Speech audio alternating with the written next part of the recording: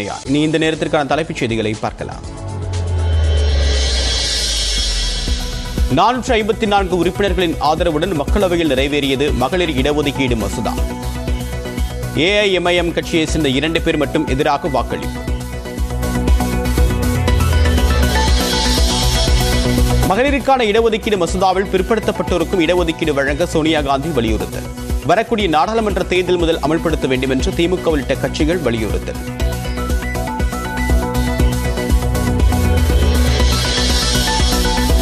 மகளிர் இடஒதுக்கீடு மசோதா 2029க்கு பிறகு நடைமுறைக்கு வரும் என்று உள்துறை அமைச்சர் அமித்ஷா திட்டவட்டம்.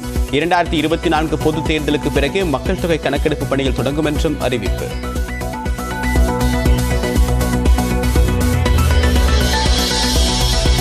மாநிலங்களவையில் மகளிர் இடஒதுக்கீடு மசோதா இன்று தாக்கல். உடனடியாக விவாதம் நடத்தி நிறைவேற்ற மத்திய அரசு திட்டம்.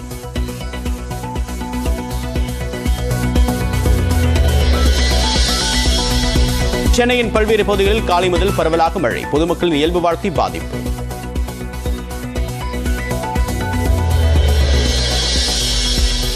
ஆரணியில் மழையால் மரம் முறிந்து விழுந்து 2 பேர் காயம். கோவை, நீலகிரி உட்பட 9 மாவட்டங்களில் இன்று கனமழை பெய்யும் என்று வானிலை ஆய்வு மையம் கணிப்பு.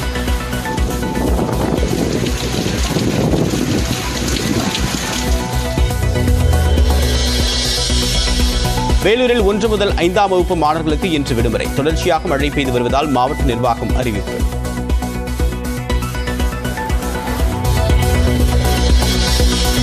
காவிரி நதிநீர் விவகாரம் குறித்து உச்சநீதிமன்றத்தில் இன்று விசாரணை. கர்நாடக அரசின் கோரிக்கை நிராகரிக்குமாறு கூடுதல் மனு தாக்கல் செய்ய தமிழ்நாடு அரசு முடிவு.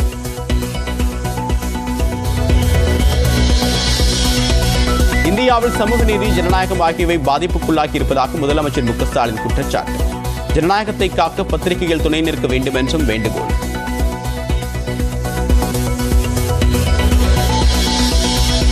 அமைச்சர் செந்தில் பாலாஜியின் ஜாமீன் மனுவை தள்ளுபடி செய்தது சென்னை முதன்மை அமர்வு நீதிமன்றம். மனுதாரர் குற்றம் இழைக்கவில்லை என்பதற்கு நியாயமான காரணங்கள் இல்லை என்று நீதிபதி அல்லி கருத்து.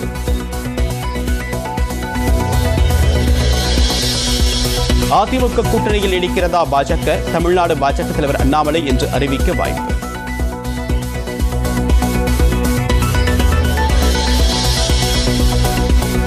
ஜெயலலிதா மரணம் குறித்து விசாரிப்பு தொடர்பாக பரிசீலிக்க வேண்டும். சிபிஐக்கு சென்னை உயர்நீதிமன்றம் உத்தரவு.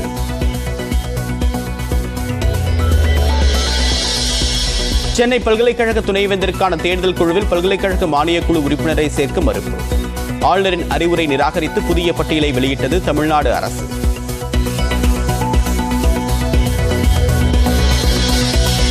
சென்னையில் சாலை பணிகள் குறித்து முதலமைச்சர் மு க ஸ்டாலின் இன்று ஆய்வு. மழைநீர் வடிகால் பணிகளையும் பார்வையிடுகிறார்.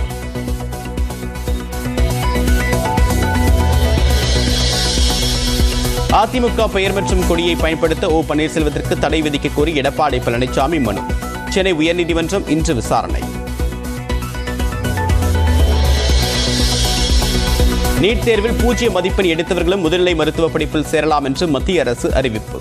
தகுதி தேர்வின் சூழ்ச்சியை அம்பலப்படுத்தியுள்ளதாக அமைச்சர் உதயநிதி கருத்து. கேங்மேன் பணி வழங்க கோரி சென்னை கொளத்தூரில் 1000க்கும் மேற்பட்டவர்கள் உண்ணாவிரத போராட்டம். 19 மணி நேரத்திற்கு பிறகு சமாதானம் செய்து அனுப்பி வைத்த காவல்துறையினர். தமிழ்நாடு முழுவதும் நீர்நிலைகளில் விநாயகர் சிலைகள் கரைப்பு. சேலம், நாமக்கல் பகுதிகளில் 3 இளைஞர்கள் உயிரிழப்பு.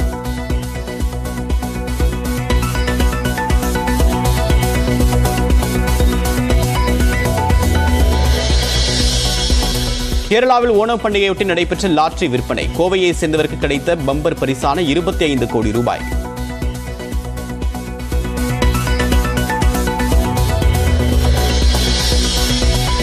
அடுத்த குடியரசு தின விழாவில் சிறப்பு விருந்தினராக பங்கேற்க அமெரிக்க அதிபர் ஜோ பைடனுக்கு நரேந்திர மோடி அழைப்பு. இந்தியாவுக்கான அமெரிக்க தூதர் தகவல். மகளிருக்கான 33% இடஒதுக்கீடு மசோதா மக்களவையில் நிறைவேற்றப்பட்டது. இதனை மாநிலங்களவையில் இன்று தாக்கல் செய்து நிறைவேற்ற திட்டமிடப்பட்டுள்ளது.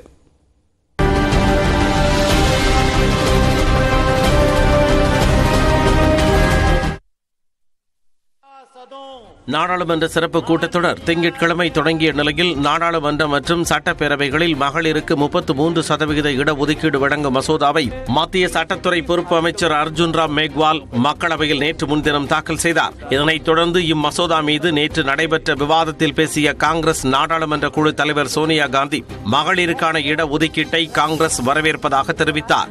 அதே சமயம் இதர பிற்படுத்தப்பட்டோருக்கும் இடஒதுக்கீடு அளித்து மகளிர் மசோதாவை உடனடியாக அமலுக்கு கொண்டு வர வேண்டும் என்று அவர் வலியுறுத்தினார். बिल फौरन अमल में लाया जाए,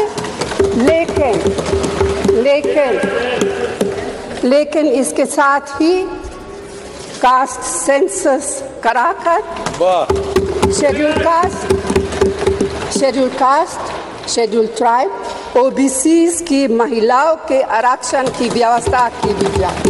மகளிர் இடஒதுக்கீடு மசோதா குறித்து பேச திமுக எம்பி கனிமொழி முற்பட்ட போது பாஜக உறுப்பினர்கள் கூச்சலிட்டதால் அவையில் சிறிது நேரம் அமளி நிலவியது.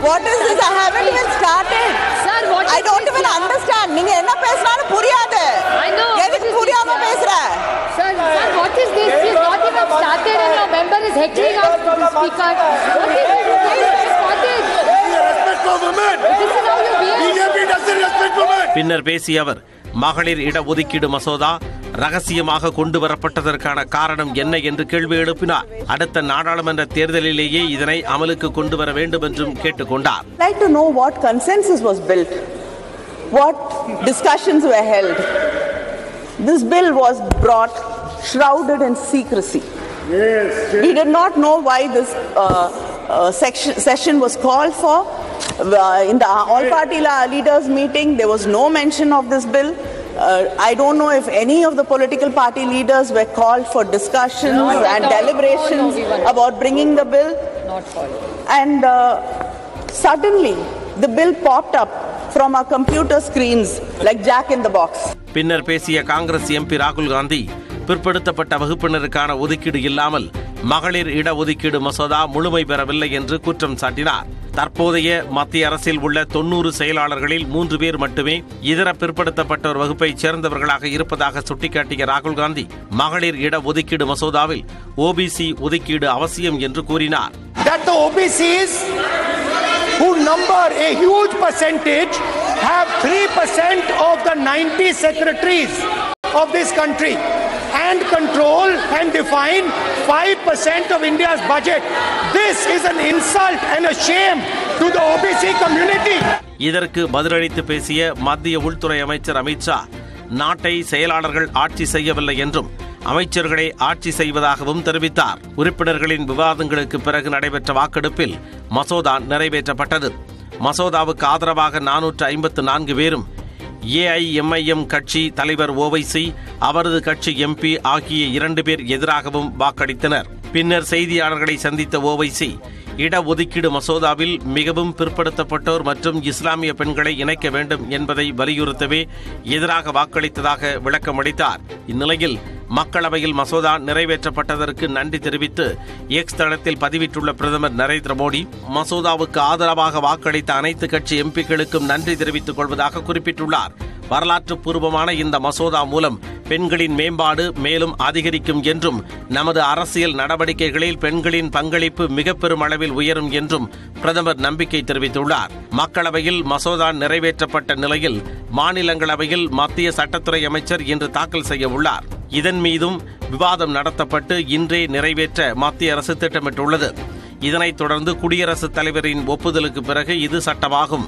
எனினும் மக்கள் தொகை கணக்கெடுப்பு, தொகுதி மறுவரையறை ஆகிய பணிகளை தேர்தலுக்கு பிறகு மேற்கொண்டு அதன் பிறகே இடஒதுக்கீடு அமலுக்கு வரும் என்று மசோதாவில் தெரிவிக்கப்பட்டுள்ளது.